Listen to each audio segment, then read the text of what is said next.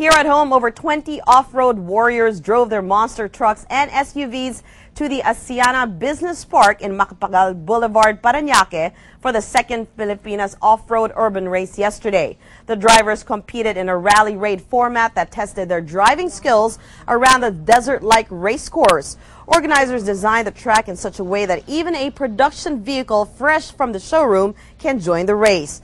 Larry Mendiola of Pampanga Off-Road Club ruled the six-cylinder class, beating Joey Millonado of Manila into second place.